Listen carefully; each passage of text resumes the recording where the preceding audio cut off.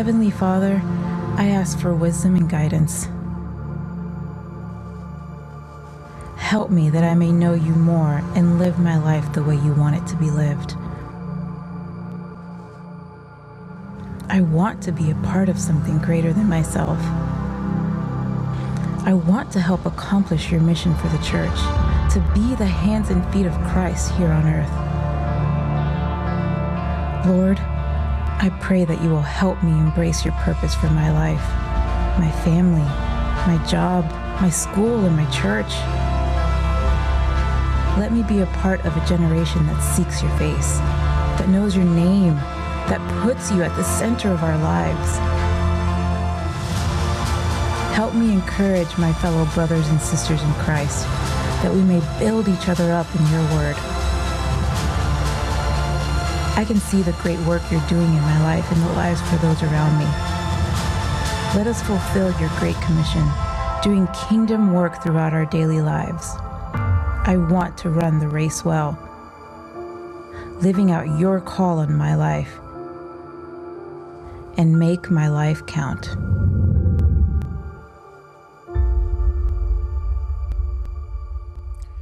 I want to thank you for allowing Kathy and I to get away and spend a few weeks just being together and sleeping. I've done a lot of sleeping over the last few weeks and just playing and having a good time, and thank you for giving us the privilege to do that and for giving us a home to come back to. So I want to thank you very much for all of that. Now I'm going to ask you if you would join me in prayer right now. Father, we come to you today, and Father, we lift up the families in El Paso. Those families who've lost a loved one in the shooting that took place yesterday, 20 some odd, and those others who have a family member that has been shot but still alive. God, I pray that you would be with these families and these that are injured, and you would restore. Father, I pray for those in Dayton, Ohio, that a few hours later experienced more killing. And God, I pray that you would be with these churches that are ministering to these families and these communities, that they would be the arms and feet of Jesus among them, and that they would help in the restoration. Father, move and help our country. We pray in Jesus' name. Amen. Last Sunday, as we were gone, our former senior pastor, Fenton Moorhead, and Mary were back with us, and wasn't it great to have them back in our church? And Pastor Fenton is an amazing preacher and teacher. I'm so proud of them. The Moorheads will forever be a vital part, a special part of Sugar Creek Baptist Church. You might have noticed number one. You can't miss it. It's 8 feet tall and 1.5 feet wide. You couldn't miss it. So what does this number one mean? Well, it could mean that you are number one. All of us want to be number one about something, right? So maybe that's it. Or it could be talking about the trades that the Houston Astros made this last week, which were pretty amazing. I'm telling you, pretty shocking, pretty amazing. And now, the truth is, there's no doubt that they are the number one baseball team on the planet. At least on paper. Now they got to win it all now, but I think they will. I think they're going to win the World Series. Or it could mean that football season is only a few weeks away. And that means college football is almost here. And it means that by the time that the college football season is over, there is going to be a number one team. And so which team do you think will end up number one? I agree with you. OU Sooners. Thank you so much. I think you're exactly right about that. Actually, this number one doesn't mean any of those things. This number one actually means you and I have one life to live. Only one. In this flesh, we've got one life to live, and that's all. Now, here is the truth. Every Christian lives forever. No Christian ever dies. And this was Jesus' promise. He said, whoever lives and believes in me will never die. Now, how do I know that that is absolutely true? Because of the resurrection of Jesus Christ. And his resurrection proved that everything he said is true. Our bodies do die.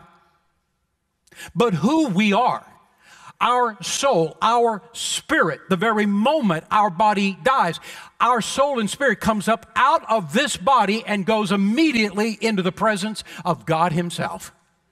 And we never die.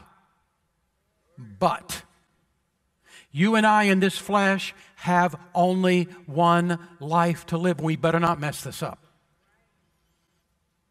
If you wreck your car, you can go out and get another car. You lose your job, you can go get another job.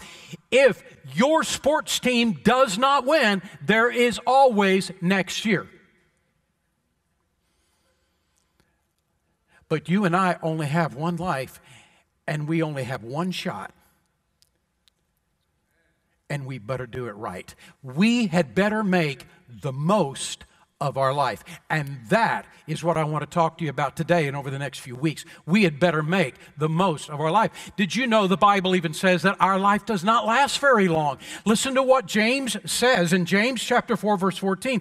What is your life? You are a mist that appears for a little while and then vanishes. And truly, the older we get, the more we feel that very way. It just isn't lasting very long. We better make the most of it. It's a true story about the missionary, the story I'm going to tell you about this missionary. It was about, 1902, 1903, and this missionary had lived almost all his adult life in Africa as a missionary in Africa, sharing Christ with others. He led so many people to the Lord and discipled so many people, and he lived almost all of his adult life in Africa as a missionary, but he is now old in 1902, 1903, now old, and he is coming back to the United States. And in 1902 and 3, the only way you can come back from Africa to the United States is by ship. So he's on a ship, and he is headed back for the U.S. And when you know, it would be the same ship that the President of the United States is also on, Teddy Roosevelt. And Roosevelt has been in Africa on a safari, big game hunting, 2 weeks, and now he is headed back to the U.S. on the same ship as the missionary. And when it rolls in to New York City, there on the shore are bands and thousands of people greeting the president in his return. And when it stops and the gangplank comes down Teddy Roosevelt, and the bands are playing and the people are cheering and they're applauding him, and it was just incredible and wonderful. And then he and his entourage keeps right on moving. And then it becomes time now for, as all the other passengers are leaving, for this missionary to come. And the missionary is coming down the gangplank, and there is nobody to meet him. Nobody. And he sees all of this, and it hurts his feelings. And he complains to God, and he says to God, it's not fair.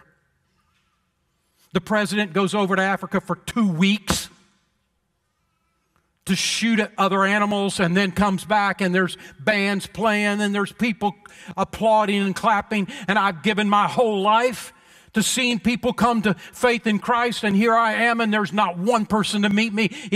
I am now home, and there is nobody here for me.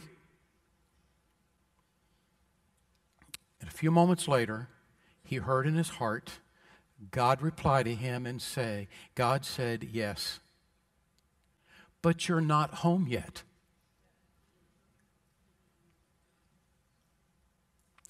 None of us are. This world is not our home. We're just passing through. Our treasures are laid up somewhere beyond the blue. Yes, but you're not home yet.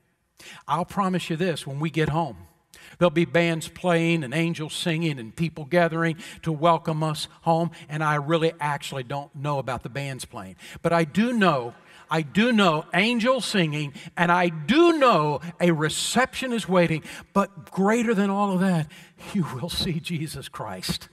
You will see Jesus, and you will be in the presence of God when we get home. But between now and then, we've got to have our life count. We've got to make our life count. And that's what I want to talk to you about today. The truth is, your life can matter for something bigger than you.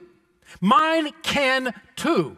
And one of the ways that God uses for our lives to matter for something bigger than us, He uses this church as a conduit to be able to use us in a way that is bigger than us. And this church is a conduit that God uses for God to use us in a great and powerful way. Today I want to talk to you about embracing God's purpose for your life. And the truth is, I believe there's at least 4 goals that God wants you and I to accomplish with our life. I'm not saying these are the only ones, but I'm saying there's at least 4 that God wants you and I to accomplish in our life. So why am I here? What is this whole life about? I can tell you at least 4 things. The first is God wants you to know Him. God put you on this planet so that you would come to know Him. Listen to what Jesus said in John chapter 17, verse 3. He says, "And this is eternal life, that they might know you," speaking about His heavenly Father, "that they might know you, the only true God, and Jesus Christ whom you have sent." One of the great goals of why God brings us onto this planet is that we might know Him. And listen to what Paul says about this in Philippians chapter 3, verse 10, "that I might know Him and the power of His resurrection and the fellowship of His sufferings, being made conformable unto His death." God wants a personal relationship with you. I mean this. He wants a personal relationship with you, and you can have this personal relationship with God. So how do you have this personal relationship with God? Well, it begins by receiving Jesus Christ as your Savior. It begins by receiving the only way that God has given to us to know Him, and that is through His Son. It begins by making that decision, I accept Jesus Christ into my heart by faith. I give my life to Him. But that's just the beginning. It's not the end. How we then grow the relationship with God, I believe, is this way. I have learned in my life how to practice the presence of God in my life. When I am praying, I practice the reality. God is with me wherever I go. The same with you. He is right there beside me, and I'm just talking to Him. When I am praying, I'm just talking to God. It is a conversation. It's what prayer was meant to be. And when I am reading God's Word or I'm listening to God's Word, I imagine God is right beside me and He is the one that is speaking these words to me. I have learned as I have practiced the presence of Christ in my life, while I'm praying, while I am reading or hearing God's Word, there is such a sense of the presence of God. There is like, God is right beside me. He hears my prayers. It is a conversation with Him. I am hearing Him speak back to me. And to be honest with you, there is this sense, it seems wherever I go, He's in my car. He is in the store with me. He is wherever I am. And when I have learned how to practice the presence of Christ in my life, the most amazing relationship has emerged. you can have a relationship with God. It begins by receiving Christ and then by growing in your prayer with Him, in your talking to Him, and you hearing Him talk to you and living life together. I think about Enoch in the book of Genesis and an Enoch walk with God. I think that's the whole idea of walking with God. Every day, the sense of God right here beside me. Here we go. You can know God. It is God's great goal for your life. But there's a second goal in this life that He has. God wants us to experience life as He created it to be. Listen to how Jesus puts it in John chapter 10, verse 10. My purpose is to give life in all of its fullness. Jesus is saying, I created life and I want you to experience all the life that I created for you. All of the joy, all of the laughter, all of the fun, all of the excitement of life, all of the purpose and meaning of life. I want you to know it all. And all of the while that you are experiencing this, that you have responsibility and honor of life and obedience to God, I want you to experience life in all of its fullness.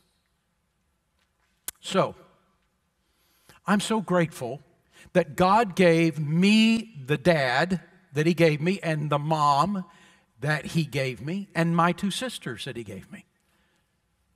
I'm so grateful that God gave my wife Kathy to me to be my life partner. And the years that we have spent together sharing life together and the strength that she has been in my life. I'm so grateful for my two sons that God gave to us to be able to walk through every phase of life with these two boys and to see them grow up to be men and to be men of character and love the Lord and to walk with Him. I am so excited about what I experienced and am experiencing with them. I am so proud of my grandkids. I got 4 grandkids. It is so much fun to live life with them and experience their personality coming out. 2 have already come to know Christ as Savior, and it's just so much fun to watch these 4 kids grow up. I'm so proud of Sugar Creek Baptist Church, and I want to tell you, I love you, and I'm so grateful I get the privilege to be a part of this church. I'm so happy about baseball. I love baseball. I loved playing baseball. I love watching baseball. I love everything about baseball except losing baseball. I hate losing baseball, but I love everything else about baseball. I love football. Don't love it as much as baseball, but I love football. I love it when OU beats Texas. I love it. Now, all you Texas fans, you love beating OU, and you know that. And you are having a high day when that happens too. I love my car. I've loved every car I've ever had. I've only bought cars that I really loved, and I have always built this bond with my car. I know how dumb this sounds. I know it, and I know how materialistic it comes across, but I will tell you this. All my life, my car was more than a car. There was this bond between my car and me, and it's just my personality. Why am I saying all this ridiculous stuff? Because it's life. God says, I want you to live. I don't want you just to clock in. I want you to live. I want you to live the moments. I want you to experience the moments. I want you to be aware of your life, and I want you to enjoy life and live it in all of its fullness. And by the way, some of the fullness is pain and hurt and heartache and disappointment and sometimes sense of despair. All of it is life. It's this real life. And Jesus said, I want you to live life in all of its fullness. And don't get cheated by any of it. And all the while that you're living life, live it with responsibility, live it with honor, Live it with obedience to God. Live life.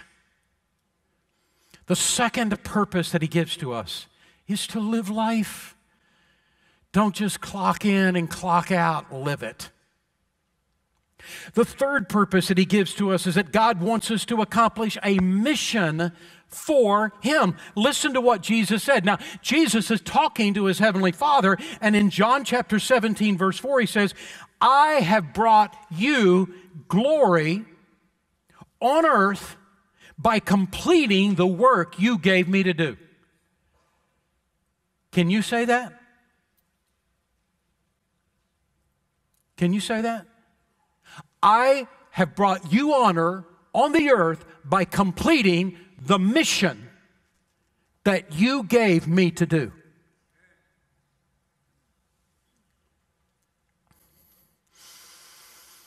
I don't know what your mission is. I don't know what God's plan for you is, but I do know he has gifted you and empowered you to accomplish it. And I know that part of that mission has to do with your family. And I know that part of that mission has to do with your talents and your spiritual gifts and your experiences in life and your personality, all the ways in which you're wired. God has taken all the ways in which he has wired you, and all of it somehow is a part of your mission. And connected to all of that, one of the great parts of our mission is accomplishing God's mission on the earth. And Jesus told us what it's called, the Great Commission. And what did Jesus say in Matthew 28? Therefore, go and make disciples of all nations, baptizing them in the name of the Father and the Son and the Holy Spirit, teaching them to observe all things whatsoever I commanded you. And lo, I am with you always, even to the end of the age. I'm with you always. I'm with you wherever you are. I'm with you when you're hurting. I'm with you when you're laughing. I'm with you in whatever you're experiencing. I'm with you when you are in such pain and heartache. I'm with you when you're in cancer. I'm with you when you are in heart problems. I am with you anytime, any place, at all times. Lo, I'm with you always, even to the end of the age. Now, I want you to hear what I'm saying.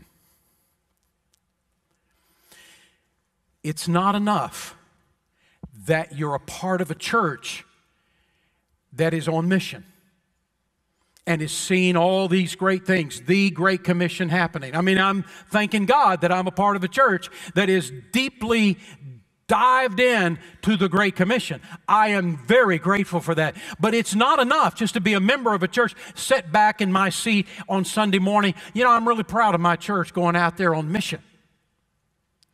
Because God intended the Great Commission not to be something, a command that he just gives to the whole church collectively, but he has given it to each one of us individually. This is your commission. It is. This is your commission. God's called you to the Great Commission.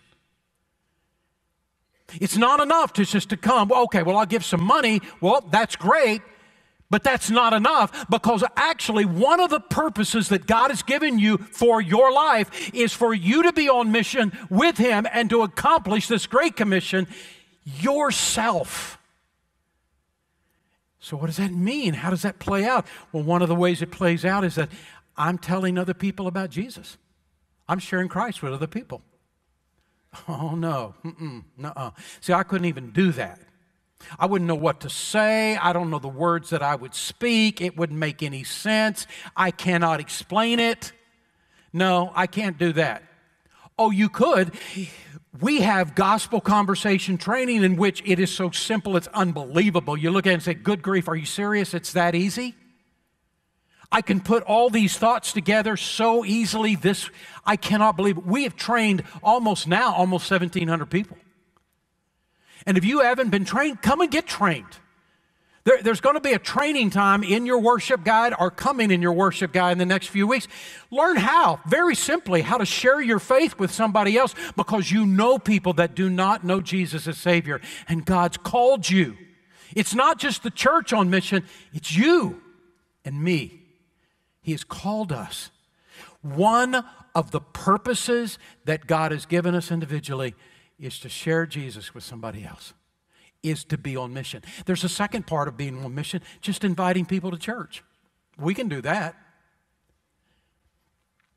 Did you know that so many people invite people to church at Sugar Creek? It's amazing. I'm blown away by it. At the number of people in this church that invite people to church to come to Sugar Creek, I'm amazed by it. And did you know that in every service that we have, in this service, every service that we have people that are here that were invited by somebody else, and they're right here, right now in the pew listening to me.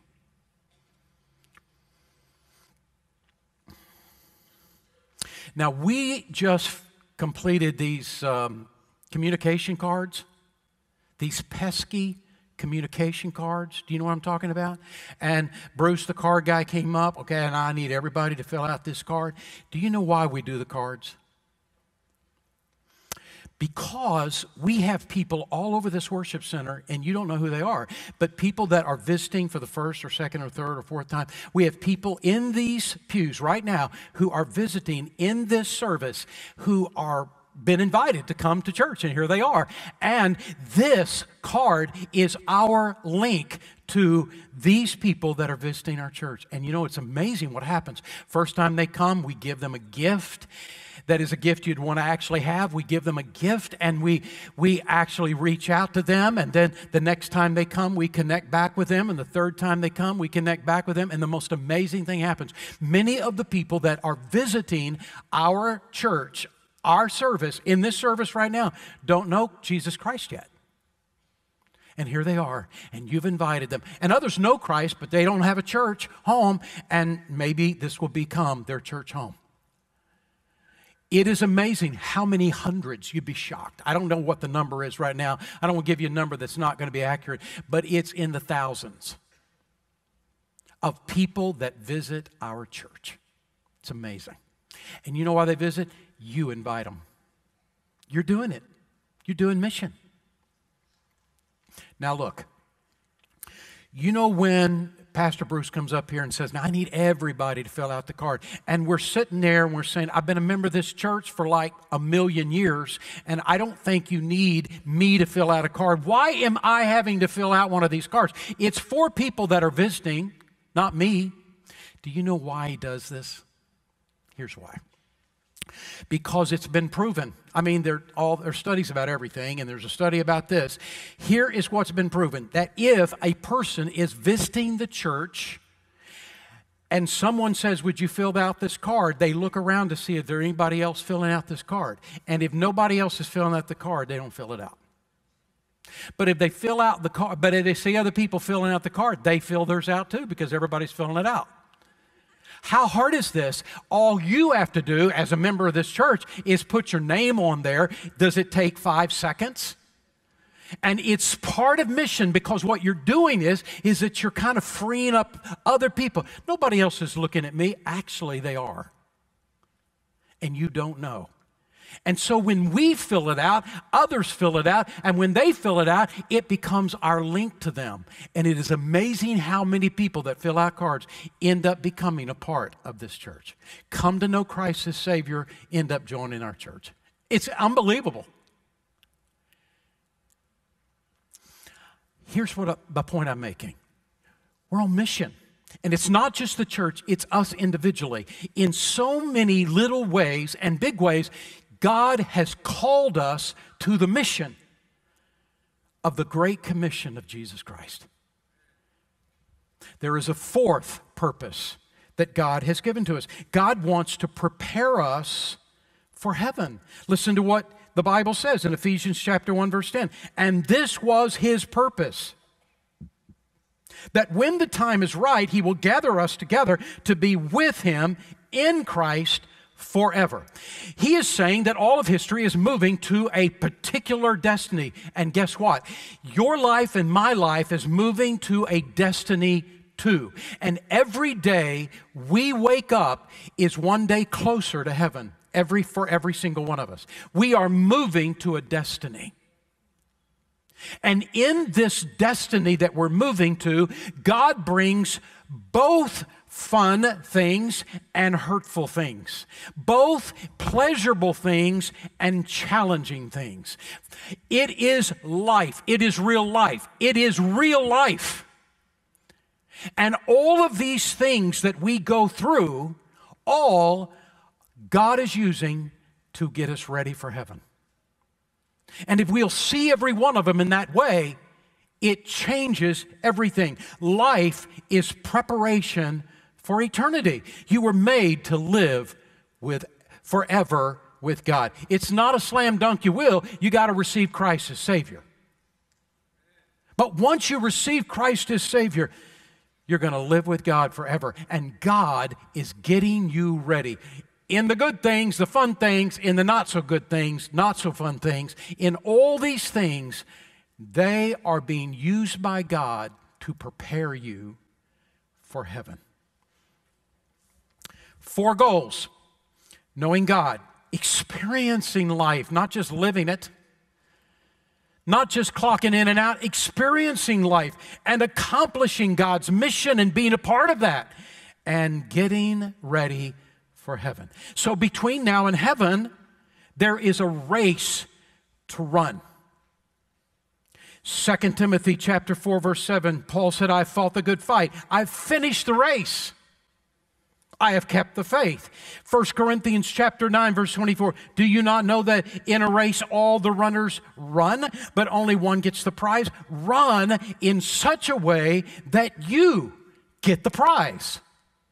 This was so important to Paul that he says in the book of Acts, "I consider my life worth nothing, if only I may finish the race and complete the task that Jesus has given me." This is the definition of being sold out to Christ. This is the definition of it.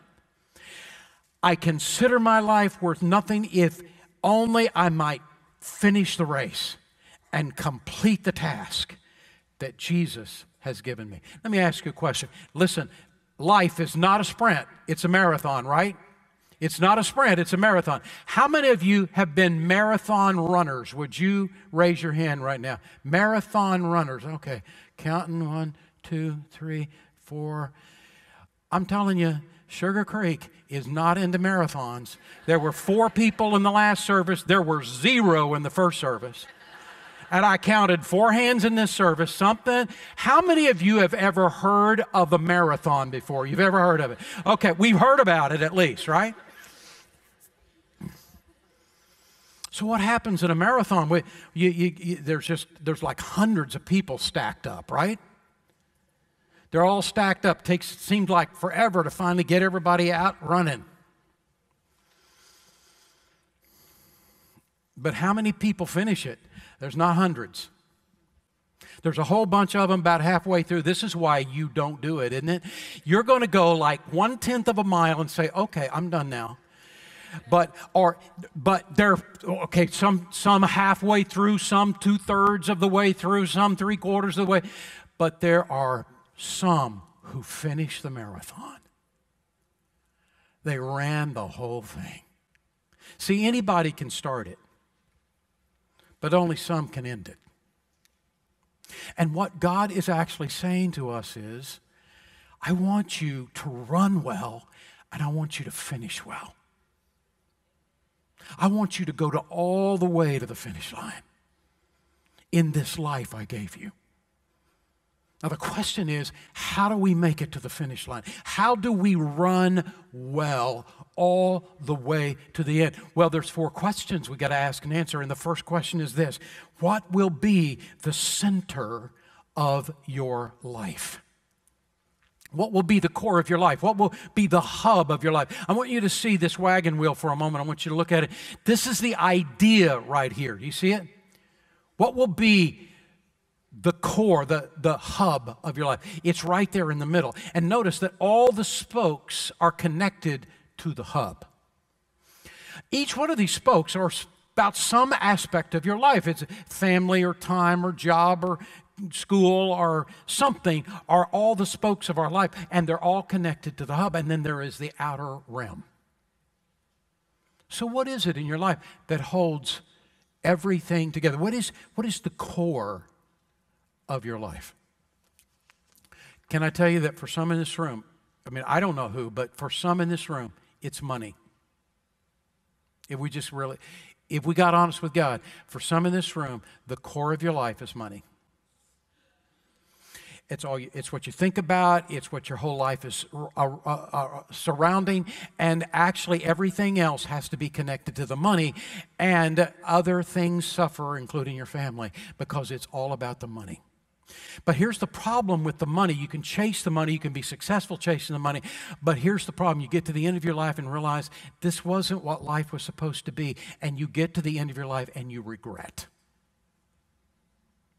For some in this room, what is at the hub of your life is your career, it is your job. And it's different from money. I know you get money by your career, but there are some that get their whole sense of self-worth through their job. It's my only sense of identity is through my job. Psalm 62 verse 10 says, though your riches increase, don't set your heart on them, because our net worth and our self-worth are not the same thing. For others, it's family. And the truth is, you watch any movie today on any TV show, any channel, and if the movie has a moral to it, the moral to the movie is put your family before everything else, or put other relationships before anything else. And that's the moral of pretty much most movies today. There's nothing wrong with money, there's nothing wrong with work, and there's nothing wrong with family, obviously. Family is the second most important thing in our life. But the problem is that when we put any of those things first, the core of our life needs to be something that nothing can take from us. Why is it that Horatio Spafford in the mid-1800s saw 3 of his daughters drown because of a shipwreck and saw fire pretty much wipe him out financially? And when all of this happens, he writes the song we still sing today, "It Is Well With My Soul." How could he write a song, "It Is Well With My Soul," after all of this has been wiped out?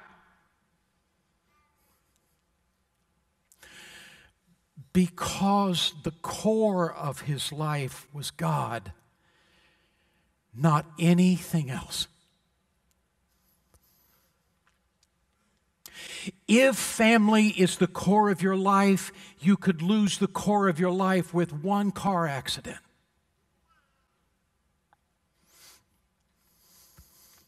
What I'm saying to you is that the core of our life needs to be something that nothing can take from us. And this is why Jesus said it this way in Matthew 6:33, but seek first God's kingdom and His righteousness, and all these other things will be added to you. If you will place God at the center of your life, at the hub of your life, He will bring order to all the other things. Look at this wagon wheel again. This is the idea that God is the hub, and everything else He brings order to and meaning to and purpose to, as long as He is the core of your life. Colossians chapter 1, 16 and 17 says, for by Christ all things were created. He is before all things, and in Him all things hold together. Jesus is the glue that can hold everything in our life together. The first thing that's got to be solved in our life is what is going to be the core of my life? What is going to be the hub of my life? And if we get it wrong, it will mess every other thing up. But if we get it right, it will bring everything together. The second question that's got to be asked is, what will be the character of your life? What kind of character are you going to have? Proverbs 2 verse 7 says, God grants a treasure of common sense to the honest. He's a shield to those who have integrity. You walk in integrity, He'll be your shield. You walk in character, He'll be your shield. We're never going to be perfect people on this globe, but we can be people of character. We can make mistakes. We can mess up. We can get angry at the wrong time. We can say things we shouldn't have said, and we can get it fixed because we are people of character. Character is doing what is right as defined by God regardless of personal cost. And we don't become people of character by accident. We become people of character on purpose. 1 Timothy chapter 4 verse 7 says this, train yourself to be godly. We build character just like we build a wall, one block upon another block, one decision upon another decision. The third question to answer is this: how will you treat the others in your life? The others meaning your family members, your friends, your fellow Christians at church, people that are at your job or in your school, in your classroom, or people that you don't even know that you come in contact with, or people who are your enemies. How will you treat the others in your life? And Romans 12:16 says, live in harmony with one another. That word harmony means to live in balance, where all the parts are in balance with each other. Willing to forgive, be willing to be forgiven, be willing to restore. 2 verses later, here's what Paul says in Romans 12:18, if it's possible, if it's possible. If it's possible, as far as it depends on you, live at peace with everyone. What is he saying? He is saying, come on, real life is there are some people who don't like you and never will. And it's not your fault, it's theirs. There's something going on in their life. There's some issue you don't know anything about. And there are some people that you will never get in sync with. So if it is possible, as far as it depends on you, live at peace with everyone. Coming to a position of balance in our relationships will require more from us than them. Will I choose to be self-centered or self-giving? Will I be thoughtful or thoughtless? Will I be touchy or willing to overlook an offense? Will I be resentful or forgiving? Will I love my enemies as Jesus told me to? Here's the last one. How will you balance your time? We can't do everything. We know the 4 goals that we need to accomplish. We know the priorities. Put your time on your priorities. Proverbs 17:24 says it this way, an intelligent person aims at wise actions, but a foolish person starts off in many directions. Focus is the key to a life of balance. 4 goals, 4 questions. Listen to me, you got one life. Don't screw this up. By living for wrong things. And the greatest way to begin all of this is to come to know Jesus as your Savior. Would you do that today? Let's pray. Father, thank you for the opportunity to get together with these people, our brothers and sisters in Christ, to be able to worship you with clarity and with all of our love for you, and to be able to open our hearts to your word. Now, Father, use these truths to help guide our path this next week with 4 goals and 4 questions, and help us to make the most of our life. Show us that we were never intended to spend our life, we were intended to invest our life. And use us this week. We pray. Father, I pray for those in this room that don't know Jesus Christ, and this is the day of salvation for them. I pray that they would make that decision for Jesus. I pray for those who are visiting our church today, but feel in their heart this should be their church. God, we welcome them. We want them. And we ask that you would direct them to be a part of our church today. We pray in Jesus' name. Amen.